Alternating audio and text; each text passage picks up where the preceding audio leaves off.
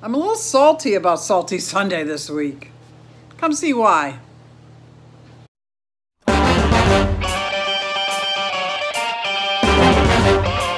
I gotta figure out something to do with this tank. I kind of given up with the algae. It's a part of my tank, so I can't seem to get rid of it. So you can see it. I still like the tank and I still like my corals, and I know that a lot of my corals are considered kind of like nuisance corals or weeds, but that's okay. I can grow weeds. I like it.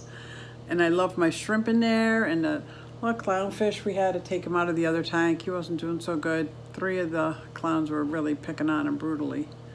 So I removed him and put him here. He seems to be doing very happy. I'm sure 2 of the clowns will turn on the other one soon enough, and then I'll see which ones are pairing up. But for now, there's 3 in the big tank and 1 in here.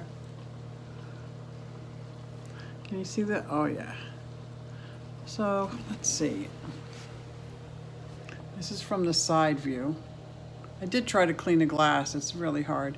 If you could see under there, I've got some, I forget what the green stuff is called. Some of those plants from the refugium. But I put them in over here because John took them out. He thought there were too many, and I know I could use the help in this tank. If they can outgrow the algae, maybe that'll help. And I'll just keep doing water changes. And I increased the flow, and then somebody said I increased the flow too much. I keep like brushing off the algae, and then I brush it off with a toothbrush and suck it up really quick with a little vacuum, so that there's none left behind. I'm trying. I had some snails in there that didn't make it very well. I had a sea hare in there that didn't make it very well. I had a little red dragon in there, dragonette. I love that little guy. But because the tank is so unstable, I couldn't get any, copepods going. I kept putting them in the tank every week, but that gets very expensive. And then I thought I had a colony. And then my tank crashed, and there went the dragonette. So I'm not even going to buy another one until I have a bigger coral tank, a bigger tank that I know he'd be safe in, that he would do well in. And at first I wasn't going to do a video on this tank because I like doing videos in all my tanks that I'm very successful in, but this is the real deal, man. I've been in the hobby a year. I have a nano coral tank that I struggle with all the time. And I know I can't be the only one out there, so I just figured might as well put it out there. I'd love any suggestions. I did get some really good suggestions last time, but I've just come to the understanding that I'm going to have algae in this tank on the rocks, and I'm just going to keep it at bay. I'm okay with it. And I like them. And I love my shrimp and my goby in there too. They are such a cool team. And I like the clownfish, and I like my other little goby, so it is what it is. That's my Salty Sunday. I'm a little salty about my Salty Sunday, aren't I?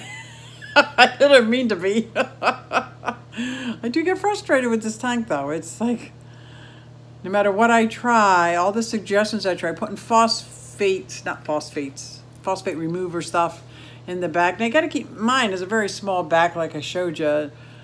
The protein skimmer, I can never get it to work properly because it's so tiny, and just a hair off and it overflows, and then I keep trying. I keep trying.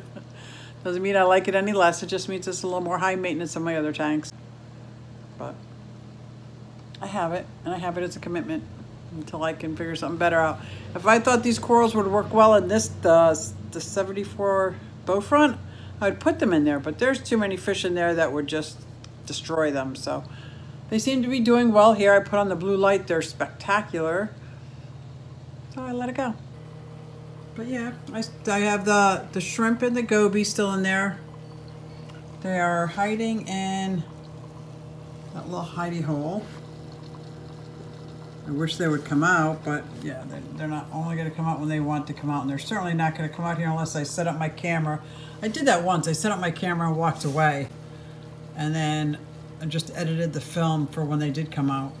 And then I have we call him a sand goby. I have to look at him, see what kind it is. It's the same color as the sand. He's got a little like fin that goes straight up on the top. I'll grab a picture and put it there, but I can never quite capture him. I actually almost I thought he was gone. And then the other day when I was feeding him, out he came. I was like, what? Very happy about that. But this is the other tank that I use, I do water changes on. More often on this tank than I do the big tank because it just seems to always have so many nitrates and phosphates, and I keep trying. So if there's any suggestions, let me know. The last video I posted on this tank, the suggestion was to turn off the air blower when I fed them. I found that I can feed them a lot less when I do that, because now I can like directly feed them, and it's great. So I forget who gave me that comment or that suggestion, but thank you very much. Oh, that's my salty Sunday. Thanks, guys.